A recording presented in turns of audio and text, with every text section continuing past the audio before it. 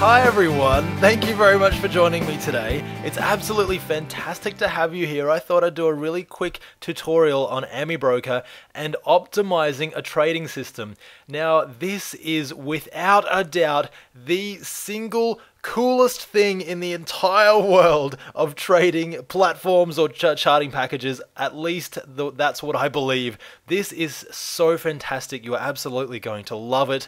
What we're doing, optimizing a trading system, means that we can put in like a few different parameters, like, you know, say we want to test a moving average and we want to test moving average crossovers from 1 to 100 days, like moving averages. We can test all of those within literally a matter of minutes and find the best one, and Amibroker will do it all for us. How good is that? I really do love this charting program. It's probably one of the best bang for your buck charting programs out there. But that's enough of my little rant. What we're going to do, well, let's just jump straight into it. First of all, we need to look at our Amibroker Formula Language, our AFL. And to do that, we click Analysis up the top here and Formula Editor. So that's our formula editor, and this is where we sort of write our formula or our code. What I've got is, at the website, I've already got some here. You can just copy and paste that, or actually, preferably you just type it out, because if you copy and paste it from the website, you might get a few extra characters or HTML characters, and it may not work. But if we do put that in, if we put that in properly, so if it doesn't work, just type it out and it definitely will work. Now, let's go through the formula language really quickly. The first part here is where we actually set up our optimizing, or our optimize setting. So first of all, this little bit here, fast MA length and slow MA length, these are simply arrays. So it's what they call arrays in the coding world. Now, I'm definitely not a coder, so I'll try and explain this easily. Basically, it's like an object. It's like you can create anything, and you can call it anything you like. So long as you go, if you go hi there, then every time Amibroker sees hi there, it will equal this little bit of code here. And when the code goes blue, so we've got our optimize function and it's gone blue, then you know that Amibroker recognizes it. It's very handy that way. So we're setting up this word to mean every time Amibroker sees it, it will optimize and fast moving average, or FMA. This is what we're calling it. So this is what the column will appear as, or FMA. This will be in our results. Now, the first one is 100 days. That's what we want it to start with. So if all else fails, we want it to be default of 100 days. Now, we want our minimum optimizing function, or we want it to start optimizing at 5 days. We want it to end optimizing at 100 days. So we want it to, in other words, between 5 and 100 days. And we want it to move up in 1 day increments. So how good is that? That's very, very simple, right? So that's our column. That's our default. That is our lowest sort of one that we want to start with. That's the highest one we want to end with. And that's the increments we want to move up, you know, to test these in 1 day increments. Same deal for the next one. That's our slow moving average length, or slow MA length. Again, every time it sees that word, it's going to optimize. It's going to give us a column that says SMA.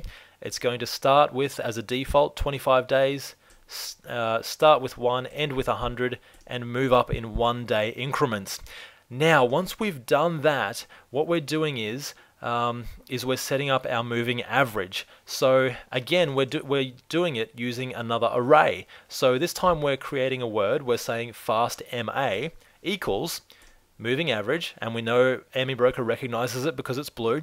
It's gone moving average, the close of the previous array that we created before. So fast moving average length. So what that's going to do is that's going to it's going to give us our moving average of a closing price of the optimizing function that we just set up before. So I hope that makes sense. And then last but not least, so same for the slow MA function as well, moving average function.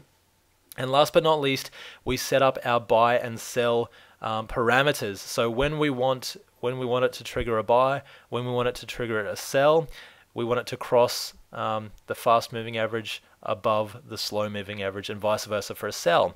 So all of this, when we do this, I'll show you exactly what happens. So we click Tools, we go to Send to Automatic Analysis, and it brings up our Automatic Analysis toolbox.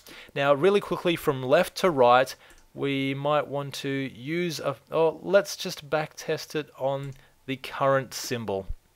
So we'll backtest it on the current symbol. You could also use it on a filter if you wanted to, like a 100 stocks or a watch list that you've set up previously. Let's say we want to backtest it over the last 10 years. We'll say from 2002 to 2012. No worries there. And so that's just under our range function. We click From. If we want the last 5 days, we just go, or click this one. The last 5 days. Last 10 days. Last 300 days. Whatever we want it to be, but under these circumstances we're just going to go this from to and from range, so 10 years, the last 10 years. And we just quickly click Settings, make sure it's set to daily because we want it to be a daily moving average, and Report, we want it to be on trade list. Click OK, and then instead of clicking Backtest, we actually click Optimize. If we click on the arrow on the right hand side, just make sure it's set to Portfolio Optimization. That's the default, and that'll just help us if we're actually using 100 different stocks instead of just one. Click on that, and it says it might take a little bit of time. Do we want to proceed? Yeah, sure. And you'll find that within just a few short minutes, this actually will not take very long. It might take probably about 1 or 2 minutes all up, and as you can see, 3 minutes to go, in other words. So this is going to give us all of the details within about 3 minutes. It's literally performing 9,600 different back tests, which is just phenomenal. So it means that we don't have to do it ourselves. It means that the machine is doing it for us. So we'll come back when it's finished.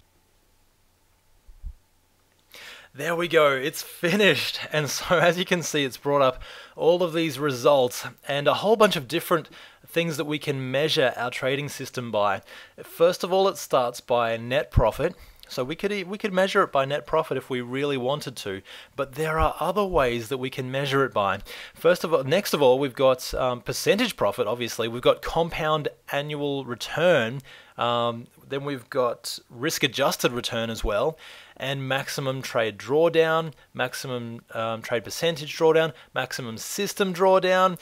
This is my personal favorite here. Over here, we've got compound annual return divided by maximum drawdown. So this just basically tells us if we the higher the better, obviously, and it just tells us the system that works the best, that has the highest compound annual return versus the maximum drawdown. Apart from that, we've also got things like the number of trades here as well, the average percent profit and loss, the average number of losers around about here somewhere, the average number of winners here as well. So yeah, so a lot of really fantastic stuff. And then right at the end, it shows us see these columns that we set up before, the FMA and the SMA, fast moving average, slow moving average. As you can see on this particular stock, I think we were testing this on the All Ordinaries, the fast moving average is actually a little bit slower than the slow moving average, which makes this not a trend following system. It actually makes it a mean reversion system, so the opposite of a trend following system. And so yeah, so it just gives you an idea of which ones might be more successful on this particular stock during that particular time, and it gives you a whole bunch of things that you can test and measure it by, just to make your job a little bit easier as a trader or investor.